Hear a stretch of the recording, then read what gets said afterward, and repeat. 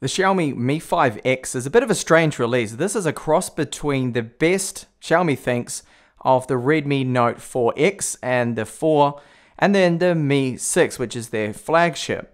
So the camera is hyped up to be as good as the Mi 6. Unfortunately, it isn't, and I even find that the phone on the left you can see here, which is the Mi Max 2, the IMX 398 that it has in here actually takes better images than that of the Mi 5X.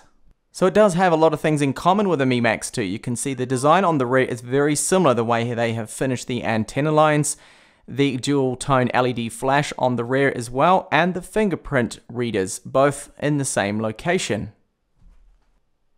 On the bottom is where you will find all of the ports. So we have a loudspeaker, which is slightly louder than the likes of the Redmi Note 4X. So I'll give you a sample of that later on in this video. Type-C port. Now, it does not include a quick charger in the box. However, it will support quick charging, but it's not the fastest to charge. It takes around 2 hours and 9 minutes to fully charge from completely dead.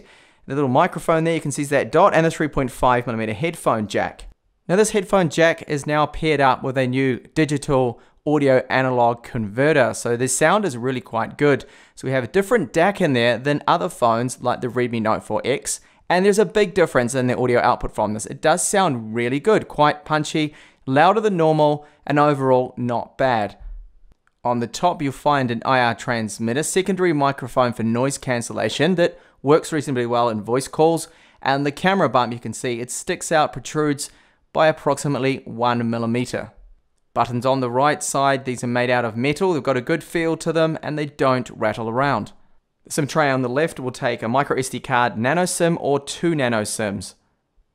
On the top of the 5X, a front-facing 5-megapixel camera that can shoot 720p max, and then our earpiece, hardware navigation keys down the bottom. Now you only see them when they are activated. The screen is a 1080p IPS. It has 2.5D curved edged glass on there. Now I don't know whether it's Gorilla Glass or Dragon Tail. I feel it's Dragon Tail, probably the cheaper brand that they use on this. So the colors you get out of the screen are reasonably good, and the maximum brightness tops out at around 400 lux, which is good, but it does suffer a little bit in direct daylight.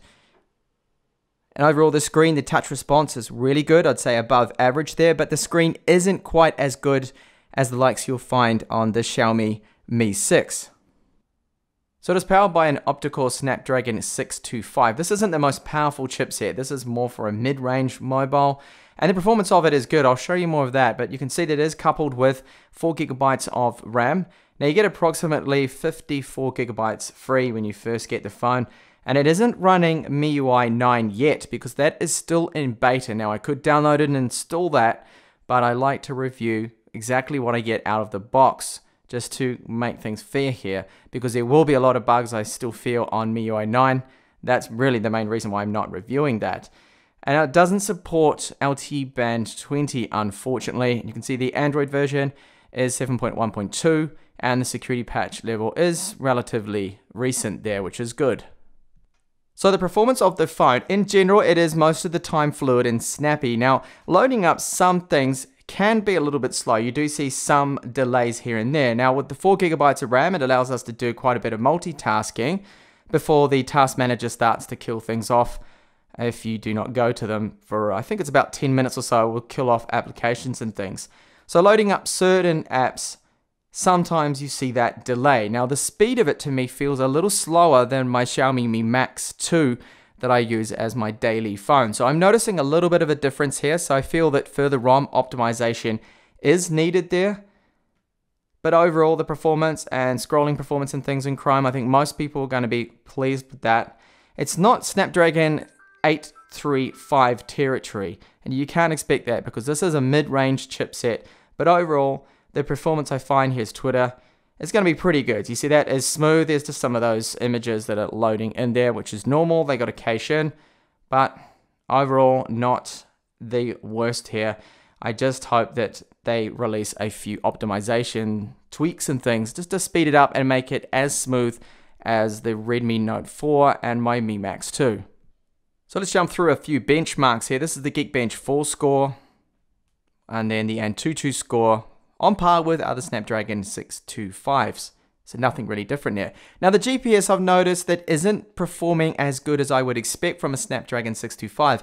It's not as good as my Redmi Note 4 or my Mi Max 2. I've noticed that it just takes a lot longer and it doesn't tend to lock onto as many satellites, and the accuracy always tends to hover around 6 to 5. So I think this is just software. They need to do a few more tweaks to improve on this, but a little disappointing, the GPS performance. So driving around town and things, sometimes it was quite a bit off track there. It wasn't really reporting where I was exactly or within the range of about 5 or 3 meters. So a bit of a disappointment there. Now the wireless AC speeds here, you can see, they're good, they're fine, no problem with that. Now the range went to the other side of the apartment here, and it drops down a little bit. The performance is definitely not up to par, nor what I expect it to be of the Mi 6, which performs a hell of a lot better because it's got a 2x2 antenna set up on that one. So the speeds you can see pretty much halved from the other side of the studio here. Now 4G speeds, there are a lot of people in town at the moment. It's fiestas here, they've got so many different events and things on. The population has doubled, and the 4G speeds, the network seems to be a little bit slower here, but perfect, fine speeds, no issues with that, no issues at all with the signal reception and strength. So the internal storage is eMMC 5 spec, it's not UFS. You get that on the higher end flagships, but good speeds here, no problems with that whatsoever. Random reads and writes, perfectly fine.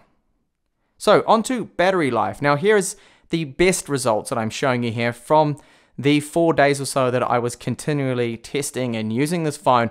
You're looking at around between 7 to 9 hours of screen on time, which for me is slightly disappointing, taking into fact that on my Redmi Note 4X, I was able to get 14 hours of screen on time. Now we've got a 3080 milliamp hour battery in this mobile here, and of course we get 1000 more 4000 milliamp hours on the Redmi Note 4X. So if you want battery life, that is still the mobile phone to go to, I feel. Or the Mi Max, of course, which has an even larger capacity. So that involved quite a bit of gaming. I was running Modern Combat 5 for a couple of hours, YouTube, listening to music, streaming continuously, some more games as well played on there. And here you can see the screen on time was 9 hours and 3 minutes, and the history. So it went down and depleted quite slowly there. Another thing to point out as well, that I've noticed that the standby battery drain isn't as good as it should be. It's losing every hour or so about 4% or 3% at times. It could be some of my applications to blame. The fact that I've got a Play Store, I've installed it with like a cheat kind of way. It's not built into the ROM, so maybe that has something to do with it, but it's just noticed that it wasn't that great. So here was the last firmware update, which thankfully fixed the problem with the front camera's audio, which was great. So one disappointment is the charger that they include on this. Even though the Qualcomm Snapdragon 625 supports Quick Charge 3, they don't include one. You only get 2 amps and 5 volts. But you can get yourself something like this, which is a third-party official Qualcomm Quick Charge 3 charger. Now using this, these are the charge times I got here, you can see displayed. So it took a rather long time to get up to 91%, was an hour and a half. Now if you use the stand-in charger, to fully charge is going to take almost 3 hours, but with the quick charger, it took 2 hours and 9 minutes to get to 100%, and the slowest being from 90 to 100% took about 40 minutes, so very slow going there, that last 10%. So as I mentioned at the start, we've got a loudspeaker on the bottom. Now unfortunately it does not have a loudspeaker in the earpiece as well, like we get on the Mi 6 or the Mi Max 2. So as a result, it doesn't sound quite as good as my Mi Max 2, the loudspeaker, I feel, but it is not a bad loudspeaker at all. The volume it puts out, as you'll hear, and it does have a little bit of bass, and the 3.5mm headphone jack quality is above average. It's reasonably loud. It's just more punchy than the normal because of that DAC that they've got in there. Now voice calls come out to be very good, no complaints whatsoever. I've made a couple of voice calls, and the noise cancellation in noisy environments also works quite well using that secondary microphone on the top. So let's have a listen to how it sounds.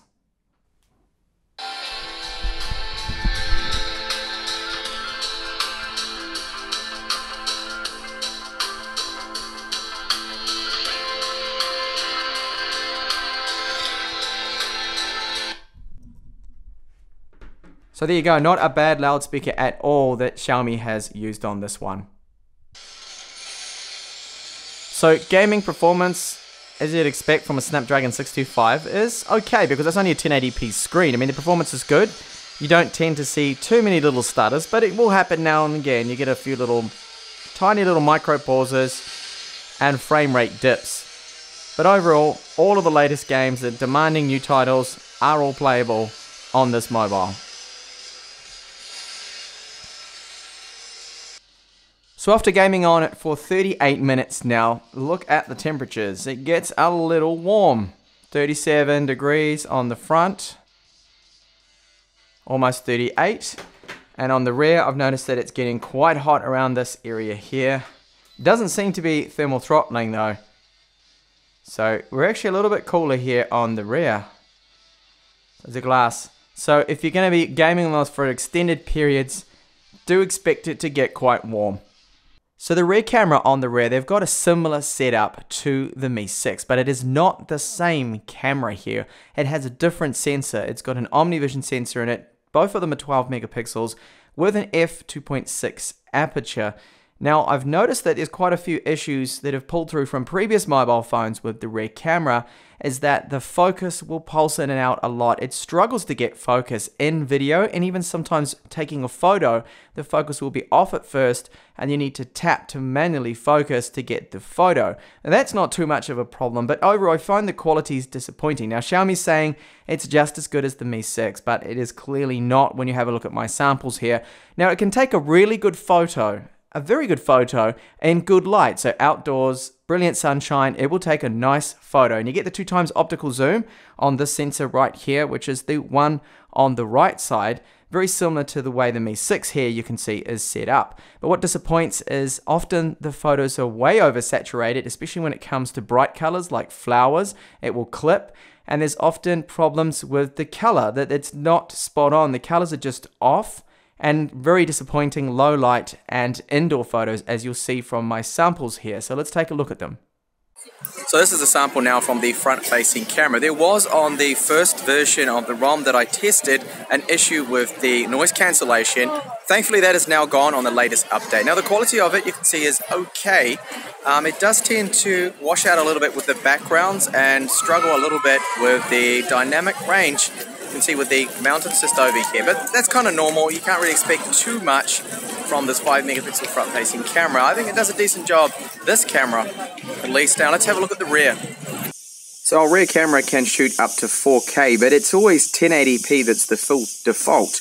Now like other Xiaomi phones, we cannot record in 60 frames per second 1080p, which is quite annoying. A lot of other models support that, and you'll see that the focus, the whole time it is pulsing in and out. It has that focus breathing issue, which is all too common on Xiaomi phones. I mean, I have seen this on phones since the Mi Note 2, or even before that. It seems that they can never get the cameras right.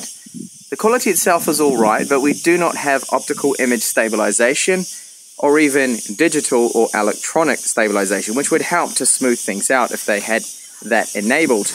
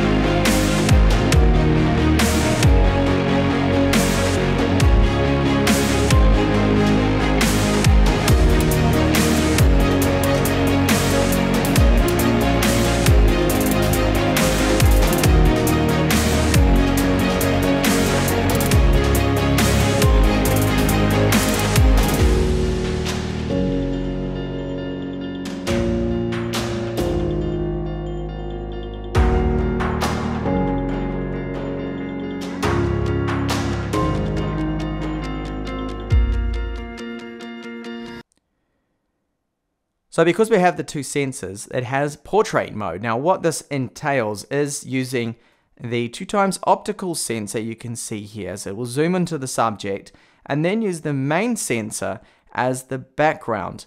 And it will stitch them both of them together using software. Now here are some examples. This is of my cat here, Vera.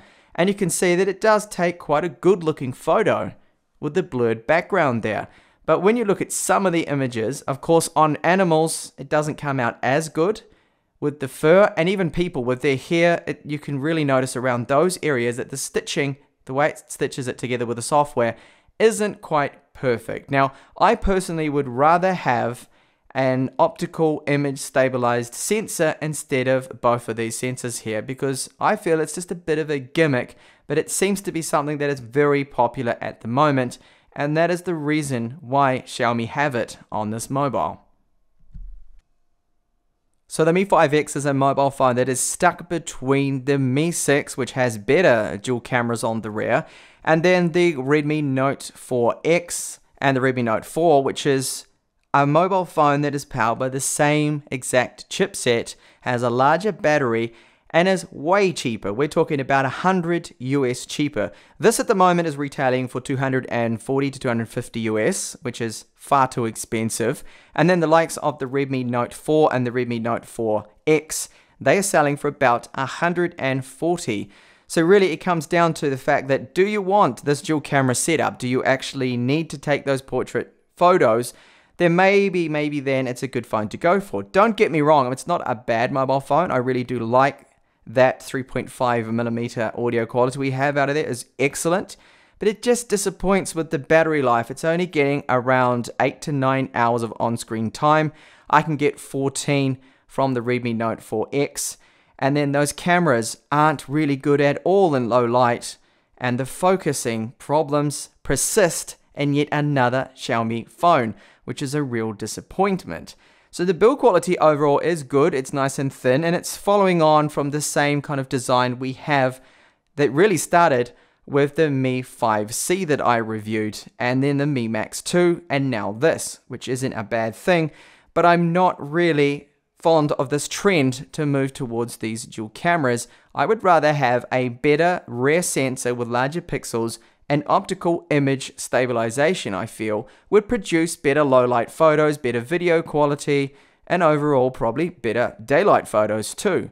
So at the end of the day, it comes really hard to recommend this one. I feel you're better off spending your money and getting the Redmi Note 4X if you want the battery life and the same performance, or if you must have dual cameras, then go for the Mi 6, which takes a lot better image. And I feel that those sensors just perform a lot better in low light as well. Thank you so much for watching this review, and I do hope to catch you back with future up and coming releases of the Xiaomi series of phones. We're probably going to see another 2 or 3 before the end of the year, and I do hope to see you back then with those reviews. Bye for now.